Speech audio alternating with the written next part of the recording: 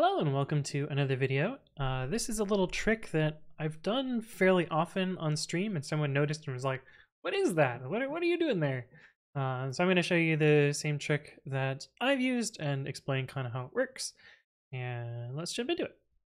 Okay, so the trick is normally if you want to work on a Git repository, you have to cd into it and then run whatever Git command that you want to run, which can be annoying because you have to cd around, and seeding around changes the state of your shell process, and then you might lose context on what you're working on, and I don't know, it can be annoying.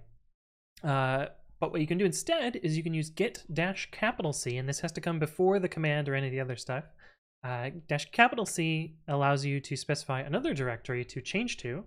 So if we wanted to look at this repository, for instance, and run git status, you'll see that it changes to this directory and then runs status in there, so that you can perform git operations in other repositories than the one that you're currently working on, or if you're not even in a repository at all. But yeah, very simple tip. I believe there's a command or an argument similar to this in make, which allows you to change into a particular make subdirectory and run commands there.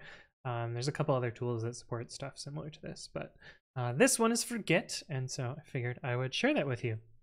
If I remember correctly, this was added in Git 2, so if you're somehow stuck in like 2010 or whatever, and you have a really old version of Git, then this won't be available, and so you'll still have to do the cd to change your directory and run from there.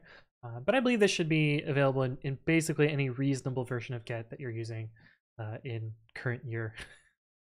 But anyway, wanted to show this little tip. Hopefully this is useful. If there are additional things you would like me to explain, leave a comment below or reach out to me on the various platforms. But thank you all for watching, and I will see you in the next one.